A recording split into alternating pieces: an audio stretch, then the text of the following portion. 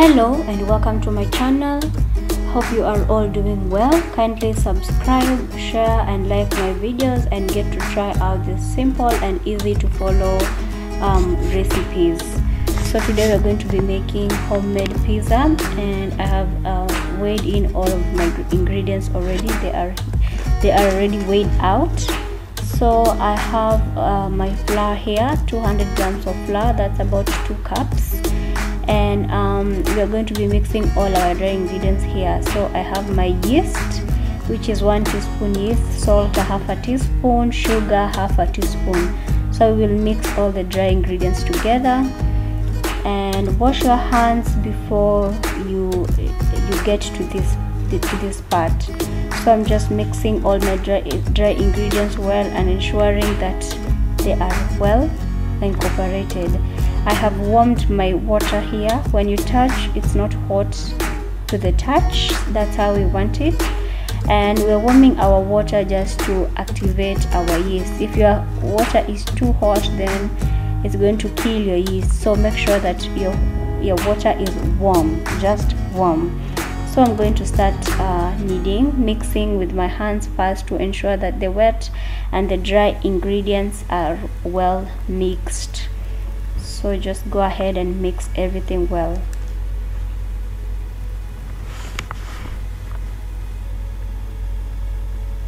The dough is a bit tough, but don't worry, it will all come out well at the end. So just keep on kneading and just make sure that everything is mixed up well. Just to make it easier for me to work with my dough, I'm going to be adding in my oil. I am going to add in 2 tablespoons of vegetable oil. If you would like, you can use olive oil or vegetable oil. So it's up to you, just use what you have in your kitchen. And continue mixing until all ingredients are well incorporated. So I'm going to transfer my dough to my working area so that it can be easier for me to work with my dough. I will be kneading my dough for about 10 minutes. If you like, you can set a timer on your phone and just knead for those 10 minutes. We want our ingredients to be well mixed and to work properly on our dough. So just keep on kneading.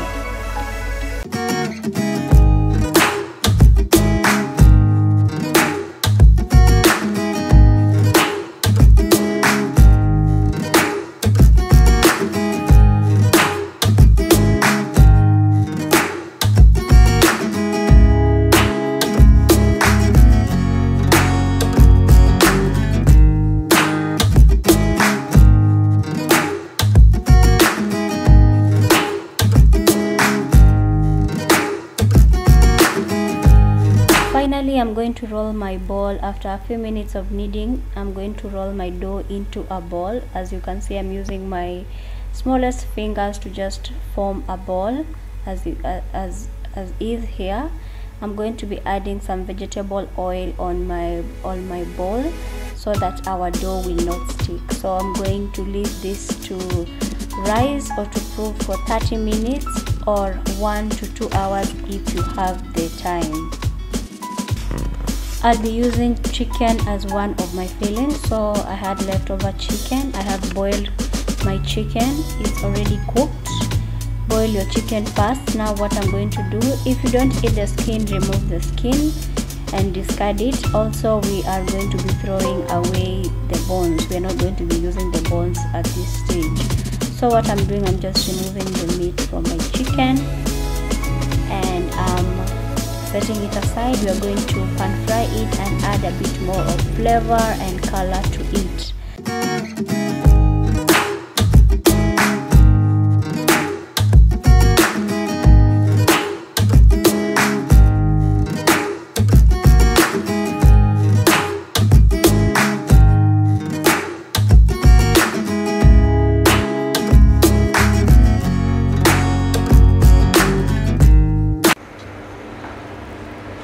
So after removing all the bones from my chicken, this is what we are left with. So we are going to go in further and check in for any leftover bones and just separate our chicken into smaller sizes like this, strips, if you'd call it strips, like this, into strips. So we just want to have smaller size of meat. We'll be using this as one of our fillings for our pizza. So to my pan, I've added in oil and I'll be adding in my chicken and giving it time to brown. So I'm gonna add in half a teaspoon of paprika, some salt to taste,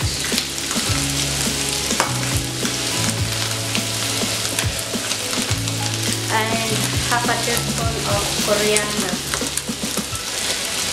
just to add more flavor to our chicken. And then I'm going to mix it.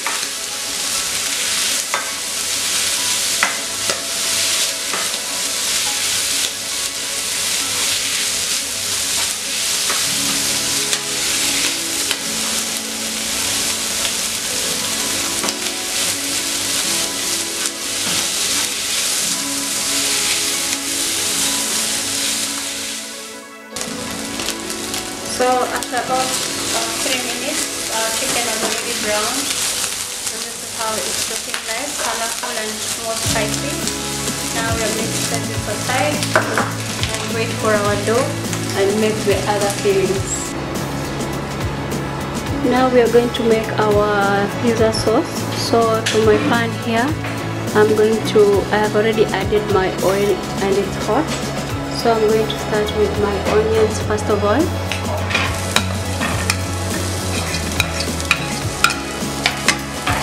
We're just going to give this a few minutes for them to be well cooked.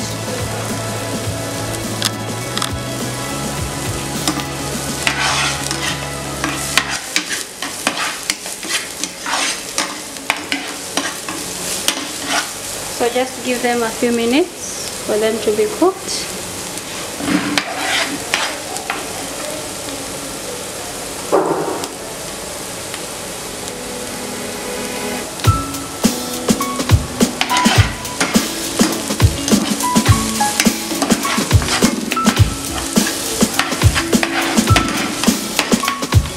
At this point now, I'm going to add in my garlic. At this point, I'm going to add in my garlic. Also give your garlic some time for them to be well cooked as well. So I have already blended my tomatoes.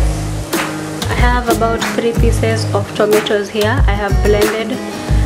So this is tomato puree. Tomatoes that have been blended is called tomato puree. So we are going to be using it for our pizza sauce. If you don't have a blender, just finely chop them to be into very small pieces.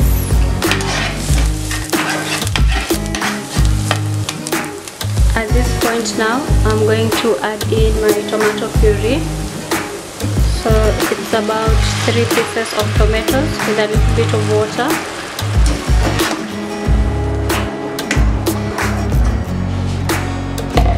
And I'm going to add in my salt, about half a teaspoon of salt, or salt to taste. And then I'm going to add in half a teaspoon of black pepper. And then I'm going to also add in half a teaspoon of oregano herb. If you have thyme or parsley, feel free to add here, all of them.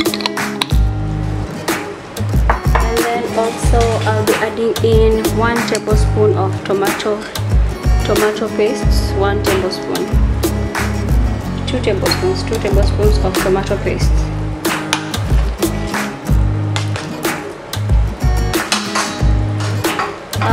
Because tomatoes they become acidic, In their nature they are a bit acidic. I'm going to add in 1 tablespoon of sugar just to level out the acidity of the tomatoes.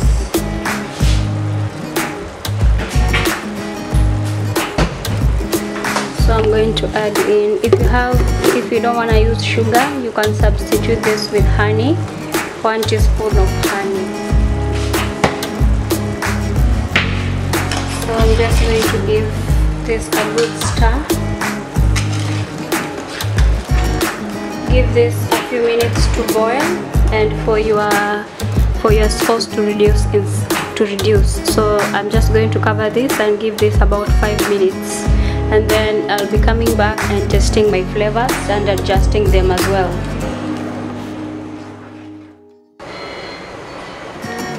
So after a couple of minutes, maybe 10 minutes, my sauce has reduced. As you can see, I adjusted my flavors. I added more salt and a little bit of sugar. It was still acidic. So I'm just going to set aside my sauce, and I'll be using it on my pizza dough when it is ready. So this is the chicken that we had made earlier, one of the fillings that we'll be using for our pizza. In here I have mozzarella, and I have shredded my mozzarella, and I have also Gouda cheese. Just use any kind of cheese that you have at your disposal. I have here canned corn, and I have here a green bell pepper and chicken mortadella right here. So I'll be using these ingredients as my filling for my pizza. So after about 2 hours, my dough has definitely increased in size, and this is how it's looking like after leaving it for 2 hours. So I'm just going to knead it some more. Give it a good knead.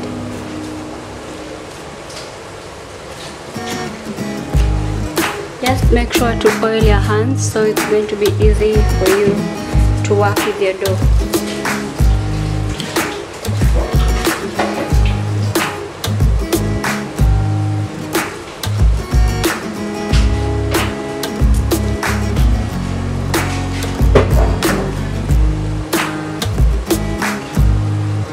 So I'm just kneading it, and then I will form a ball. Be using this tray for baking my cheese, so I'll just add it here. We'll add some oil to my tray.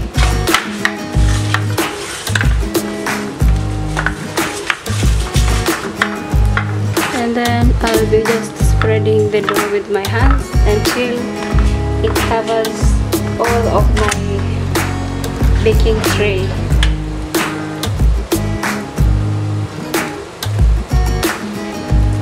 So just spread it with your fingers, with your hands, until it covers the whole of the baking tray.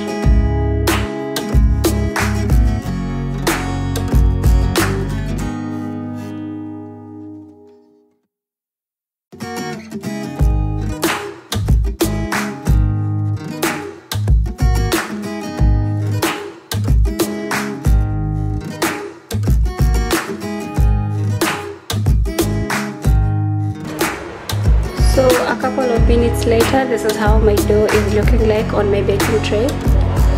So just before we leave our dough to rest for an extra 20 minutes, we are going to be making holes like this with our fork, so that our base is going to remain flat. It's not going to proof up. We want it level. When we'll be placing our toppings, it's going to remain level. So that's why we are making this, poking these holes with our fork. Poke the holes on your dough, and then cover it for 20 minutes, and then we're going to be adding our toppings on top. So after 20 minutes of leaving our dough to rest, I have all my ingredients here. we are going to assemble our fillings. So we are going to start with the sauce. I'll just spread my sauce. My sauce has already cooled down as well. So I'm just going to spread my sauce all over the dough.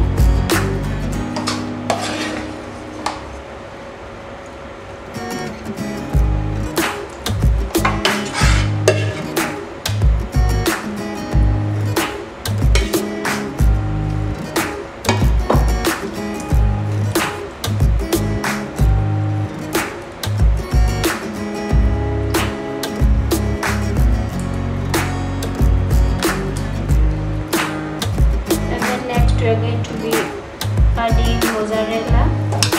So this is mixed cheese of mozzarella and Gouda cheese. Just use any cheese that you have. Wash your hands, guys. So I'm going to spread my cheese over.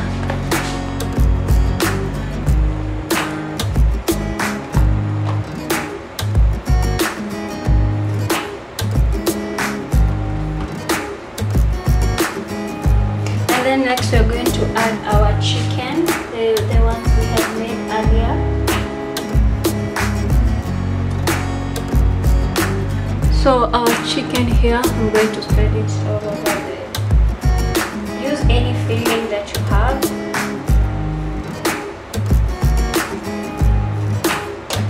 The pizza is just all about what you like.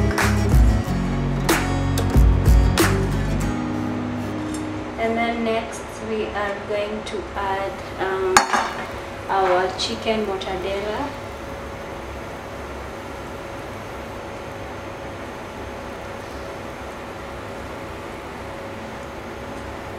And then we are going to add our corn, just a little bit of corn.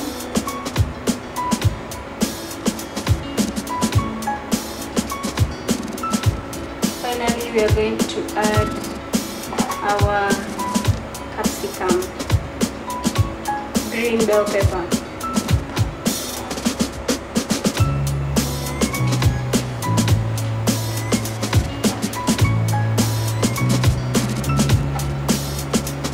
So you need to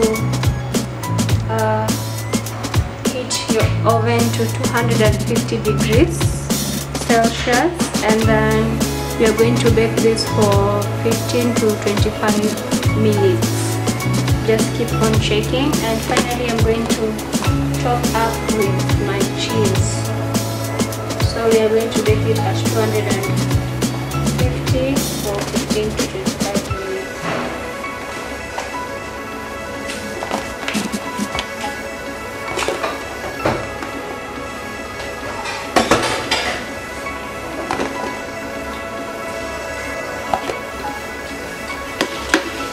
So our pizza is ready for baking. So we're going to bake for 250 for 15 to 20 minutes.